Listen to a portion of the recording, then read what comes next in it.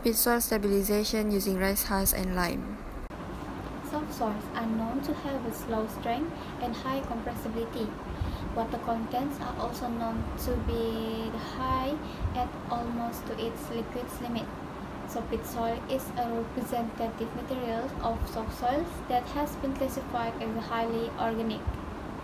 It also has remarkably high strength compared with other mineral soils that have a similar water content.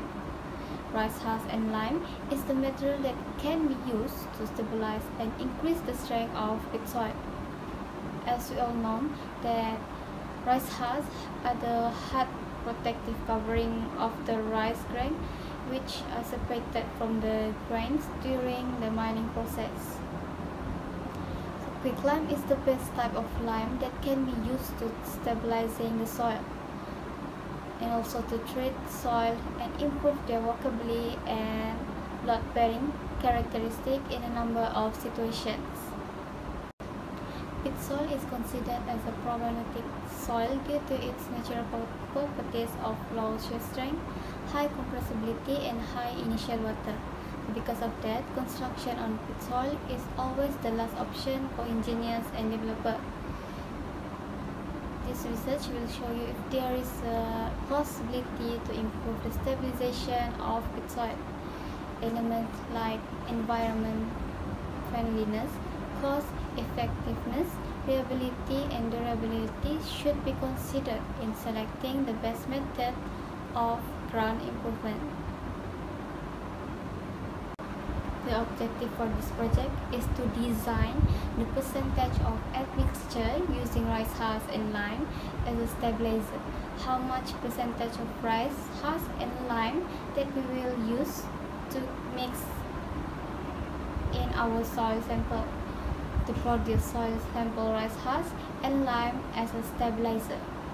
To test the stabilization of soil sample with rice husk and lime as a stabilizer. Menganalisis data untuk kajian ini bermula dengan menentukan peracusan campuran untuk penstabil tanah gambut, pengumpulan bahan, penyediaan sampel tanah. Kami melaksanakan Proctor Compaction Test untuk mengkaji kestabilan tanah gambut dengan menggunakan sekam padi dan kapur, mula menguji, memproses dan menganalisis data, membuat cadangan penambahbaikan serta membuat kesimpulan, dan akhir sekali penulisan report. Dapatan kajian, ujian pemadatan tanah terhadap tanah gambut menunjukkan maksimum dry density yang terendah iaitu pada nilai 1080 kg per meter cube dan moisture content adalah pada peratus ke-25.1. Campuran tanah gambut dan sekam padi 6% menunjukkan maksimum dry density yang tertinggi daripada semua campuran iaitu sebanyak 1311 kg per meter cube dan maksimum moisture content adalah pada 8.3%. Seterusnya, pemadatan tanah gambut 6%, sekam padi dan 10% kapur dijalankan dan nilai maksimum dry density-nya adalah 1176 kg per meter cube manakala maksimum moisture content-nya adalah 17.2%.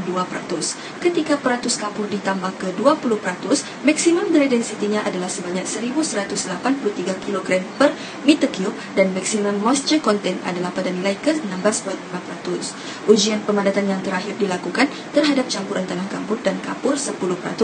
Ia menunjukkan bahawa maksimum dry density adalah pada nilai ke 1175 kg per meter cube dan maksimum moisture content adalah 15%.